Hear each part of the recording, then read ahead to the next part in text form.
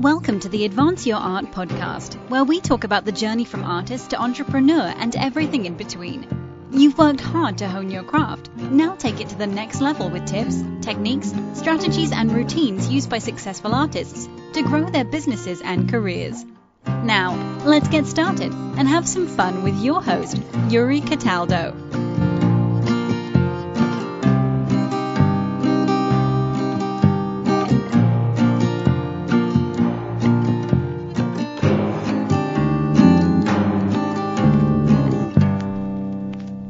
Paige, welcome to the show. How are you this afternoon? I'm good. No complaints. Excellent. That's always good. So thank you so much for joining me. I really appreciate it. Thank you for having me. Of course, it's my pleasure. So I'd like to start off by asking you to describe yourself and what you do. Okay. I'm a professional dancer and scoliosis advocate. And currently I am in my 6th year I'm in my 8th year as a professional dancer. Okay. I danced with Ailey II for 2 years and Visceral Dance Chicago for 6 seasons. Okay. So I've been dancing professionally for 8 years, and I'm also the founder of the Paige Fraser Foundation, which we founded in 2017. Wonderful. All right. So you definitely keep very, very busy these days. Yes, I do. So let's start from the beginning.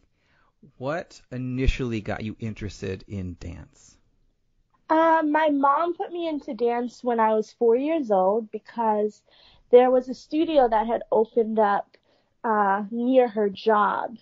And she says as a child, I always used to fuss for them to turn on the radio. So I just loved music and I loved the sound of it. And she thought that dance would be a great place for me to not only dance, but be around music. And ever since I was 4 years old, I have not stopped dancing. And I'm now 28 years old. Oh, sure. Oh, wow. So you've definitely kept it going. That's great. Yeah. So what kind of schooling then did you go for to be trained as a professional dancer? Did you go kind of the traditional route through different ballet and dance schools, or did you go to a university and go back around that way? A mixture of both, actually.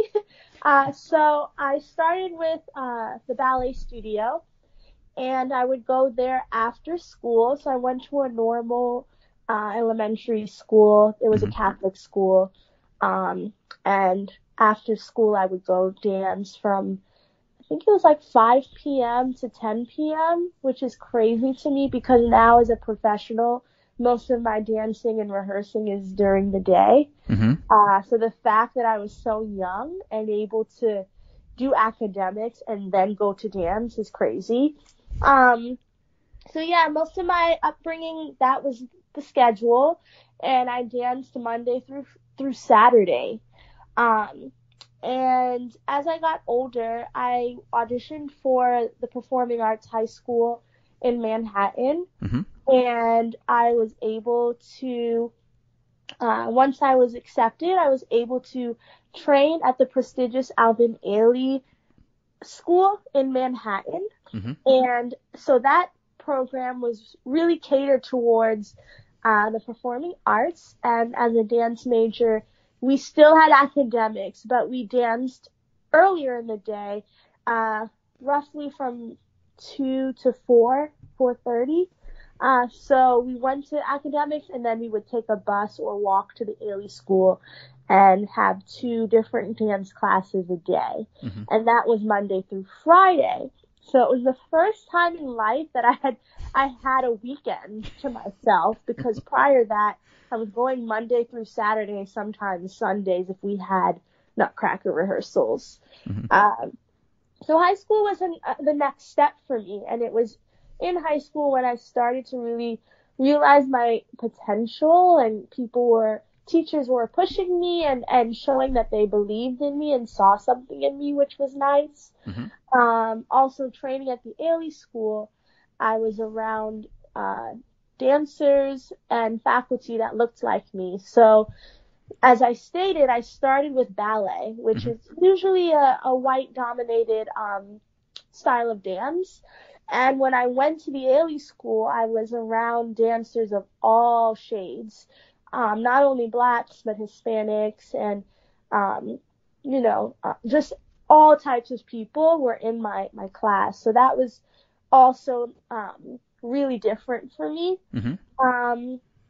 And yeah, it was also a time when I was going through a very big shift in my life, because freshman year I was diagnosed with scoliosis. And just as I was beginning to learn all these different styles of dance, jazz, modern, African, I was diagnosed with scoliosis. So that was very, very difficult to navigate as a teenager. Luckily, I had the love and support of my parents, my mom and dad. And when I was first diagnosed, the doctor said, she may need surgery because this could get worse. And that was like the worst thing to hear as a dancer, because the surgery would limit my range of motion. And just being 13 years old, you don't want to hear that. And luckily, my parents helped me to find another route, and we found a chiropractor who basically just did spinal adjustments and explained to me what was going on, and I had to learn about the anatomy of my body and learn that things would function a bit differently. And I was also, it was recommended that I wear a back brace. So I had 2 back braces that were made uniquely for my spine, and it kind of put me in a position where posture-wise I wasn't sitting in my curve. So I wore the back brace to school, and while I was sleeping. The only time I did not wear this back brace was when I was dancing. So for me, dance has always been freedom, and dance has always been healing, because it was truly the only time that I felt free. Yeah, definitely. That's really interesting and exciting that you were able to overcome scoliosis as a dancer. How has the condition of scoliosis, how has that affected your dancing from when you were first diagnosed at 13 to now? I mean, or has it affected it? Oh, tremendously. I'm never going to be the same. I didn't get the surgery, thankfully, because my spine basically fused and stabilized where it was as I was growing. Some cases, the spine progressively gets worse, and in some cases, it gets worse rapidly. So early detection was a huge benefit for my situation. I would say now, as I'm in like the middle of my career, I've had to really take up on different forms of therapy to continue to maintain a healthy spine. And when I say healthy spine, I mean a spine without injuries, without pain, without, really being in tune with my body and aware of my alignment. And in addition to chiropractic care, I've had to start doing floor bar. And floor bar is basically a form of dance, but it is done on the floor. Okay. And you do exercises that stabilize your spine and also locate within your body weak areas, whether that's your abdominal, your core, inner thighs, hamstrings, glutes. You do exercises that kind of target those weaker areas so you can, on the floor, build strength and really use your alignment to basically correct yourself. And floor bar I do twice a week. when I started, I did it about 3 to 4 times a week, but now it's something that I can do on my own before rehearsal or at the end of the day. And believe it or not, I do it through Skype. My teacher is in New York City, and I'm in Chicago. So there's never an excuse. If there's something you have to do, whether it's exercise, eat right, meditate, if you're willing, you find a way. Yeah. And for me, I would rather do floor bar twice a week than my spine get worse and for me to have to get surgery. And that's just how I see it. So it's become part of my life. And, I'm really thankful that I found out about it, and it's helped me tremendously with just small injuries that may happen as a dancer, and makes you check in with yourself. Yeah, definitely. So I'm curious then, so the journey after Alvin Ailey to what you're doing now, you've been part of a couple of amazing companies. You have had some great projects working with Beyonce and other commercial gigs. How did that evolution happen from Alvin Ailey to what you're doing now and those opportunities? Oh, man, good question. So, yeah, after I went to the Performing Arts High School, and I kind of got through the diagnosis, I realized dance was really what I wanted to do. And I went to college. I went for 1 year to Dominican University in California, where I trained at the Line School, LINES, Alonzo King Lines. And after a year in the Bay Area, I decided I wanted to move back to New York, and I transferred to Fordham University, where I ended up right back at the Ailey School. Isn't that something? That is. And, God, that's just the full circle of life. Mm-hmm. I had always, wanted to be a ballerina. And then once I was at Lines and was studying ballet more and doing more point work, I realized how much I missed modern dance. So I transferred, and my junior year at Fordham, I was offered an apprenticeship with Ailey II, which is the second company to the world-renowned Alvin Ailey. Mm-hmm. And my senior year, I was offered a job with Ailey II.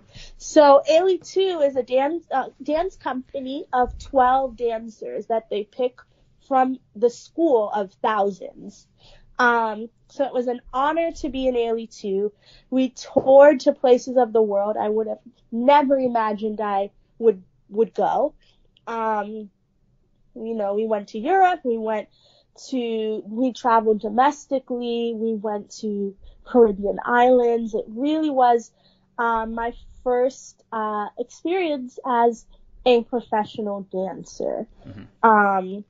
And the standard was high because Alvin Ailey himself is a dance legend and pioneer. Mm-hmm. So being in Ailey II, we were ambassadors of Mr. Ailey. After my 2-year contract, I was one of the dancers that did not get into the first company.